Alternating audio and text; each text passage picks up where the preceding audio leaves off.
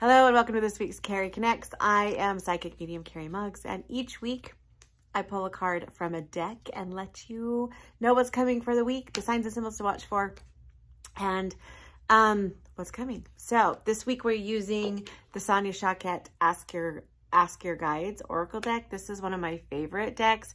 This is one of the first decks I've ever used. So when I first started kind of tapping into my gift and my gifts and having my awakening, this was the deck that helped me do things. So, or helped me tap into that, or helped me kind of communicate at first. So now let's see.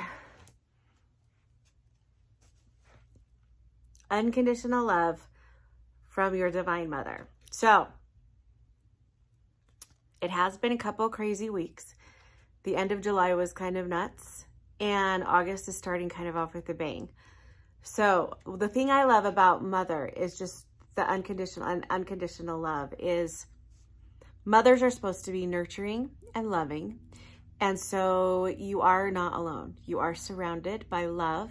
You are surrounded by your guides and your ancestors, and even mother, like a mother source, a feminine mother source. A lot of people think, you know, God can be a woman, or there could be source could be have it, you know, not sexual. It doesn't matter, but you are going to be surrounded with lots of love, whatever you believe in, source, God, divine mother, whatever it is, that energy is going to be surrounding you this week and loving you. Because here's the thing, when we talk about new beginnings, this is also about beginning and co-creating, because that's what females do. That's what the feminine energy does, is it's nurturing and it's co-creating. It's co-creating what you want and what you want for,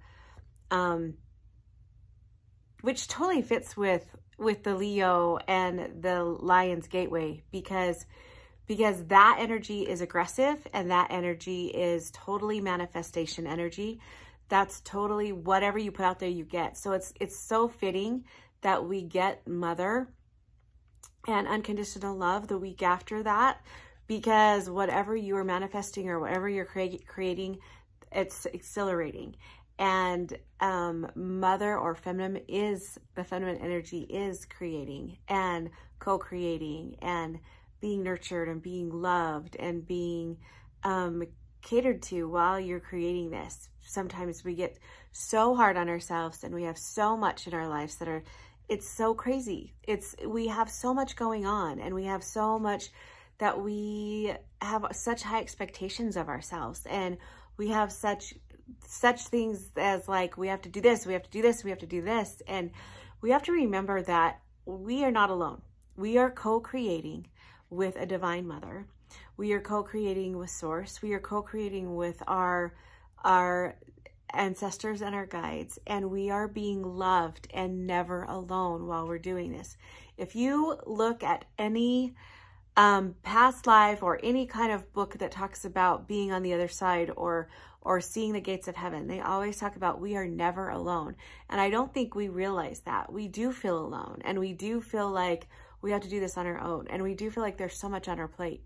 And so you just remember that while you're manifesting and while you're co-creating and while you're having this new beginning, you are also being so loved. This also is a child. So you could be, it could be an indication that you need to work on your inner child, or you need to dig deep and see what's going on with your inner child, and you need to love yourself. It might not be that you need love outside sources. You need to love yourself. And this, I tell and tell and tell all the time. And I know it's so cliche. I know people are like, well, how do I do that? You love yourself by creating boundaries. You love yourself by giving yourself some grace. You love yourself by knowing you're not perfect, but yet you are. You love yourself by just being you authentically and not putting on that mask anymore. So just dig deep into that inner child. Figure out how that ticks, how you can become her or him again, and love that. So know that this week, there's so much involved in this week. There's so many things. There's manifestation, which which is tied on to last week. And there's also inner child, divine guidance, co-creation, new beginnings.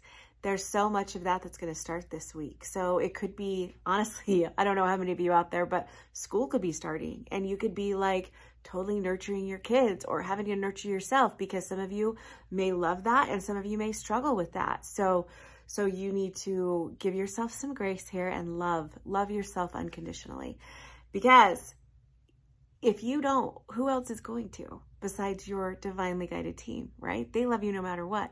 But if you feel alone, tap into them. Tap into that unconditional love. So some of the signs and symbols to watch for this week are the number 1. So 1 is the number, so 111. That's a huge number, especially for manifesting. So 111.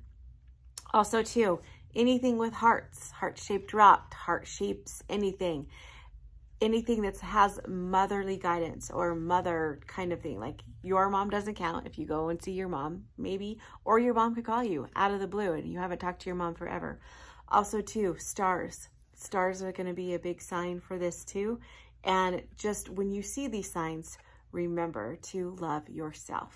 Remember, it's a sign that you are loved. You are loved by the divine. You are loved by, which also I want to add zeros, because 0, 0, 0, zeros is the sign of the divine.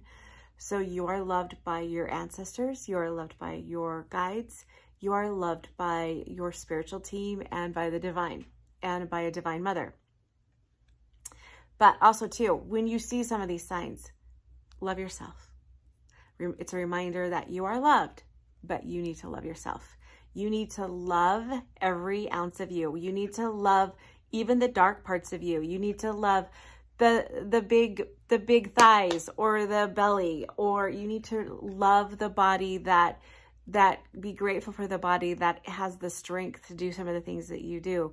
Love that you are, maybe that even if you do look at somebody else's Instagram and you kind of judge for a second, remind yourself that that's not them. That's you. It's something in you that you need to love. It's something in you that you need to look at and say, okay, why am I jealous, or am I just wanting that? Or why is this bothering me? And I need to love that within myself. So this is the week that you need to look inside yourself, play, do something inner child, do something creative that just brings that inner child, that little girl or that little boy in you that needs that love, that maybe you didn't receive it the way you wanted to when you were a child. So big week then. That's a lot of mental, emotional stuff, right? It's not like just cats and manifestos, Lionsgate. It's kind of like, but this is always the biggest, which kind of, it's okay, because if we did have that download last week and we did have that, this is always the other side. Spiritual growth is always about the other side. It's not just about the fun and the rainbows and the aha moments. It's also about the darker side of it and digging deep and understanding yourself and how that download's going to affect you. So watch for that this week. This week's going to be a lot of inner work, and inner work isn't super easy. So love yourself. Love yourself goodly, please. Okay. So I don't think I have a lot going on this week. We're just going to get to the end of August. I still have family stuff that I'm doing. And then September is going to be with all the new classes and all the things. So I love you guys so much. And I love you, and I mean it. I mean it so, so much. And I will see you guys later.